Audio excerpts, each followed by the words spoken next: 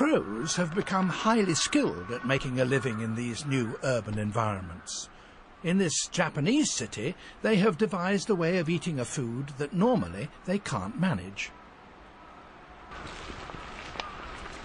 Dropping a nut from a great height onto a hard road does sometimes crack it, but some nuts are particularly tough.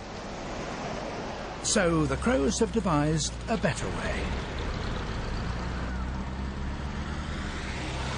Drop it among the traffic.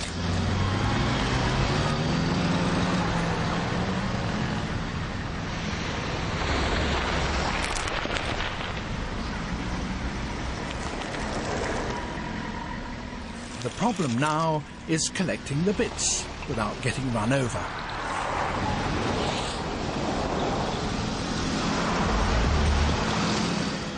So some birds have refined their technique.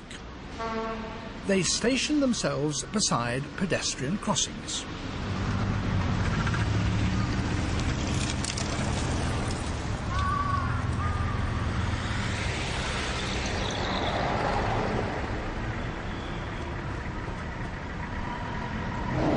Wait for the lights to stop the traffic.